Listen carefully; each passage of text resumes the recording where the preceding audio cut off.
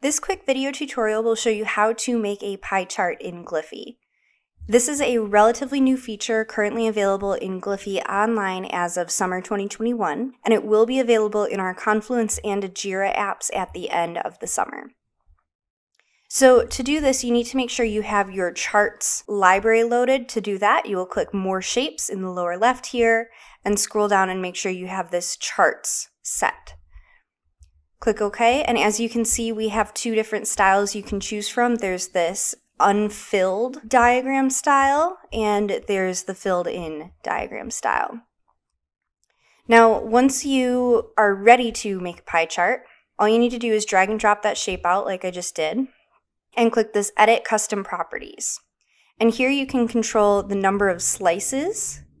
You can add slices by clicking that Add Row button. You can change whether it displays the percentage right here or the value or the name. So I'm going to go ahead and use this to create a pie chart. The example I like using is documenting where people are working from. So I'm going to title this Office Locations. I'm going to change that dark purple because I think it's a little too dark for me. All right, and I'm going to say this is our Minneapolis office and this is our Chicago office.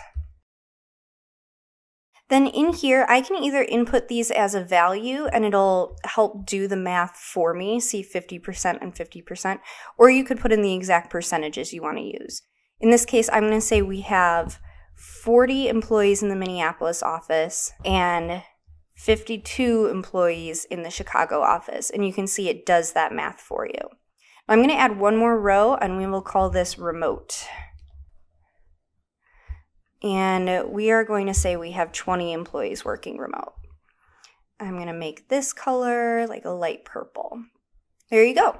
So up here you can change the name to either put the label and just give an approximation, and then you can hide the legend if you'd like.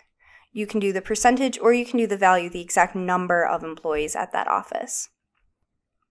You can also do some other styling to change the stroke style of this element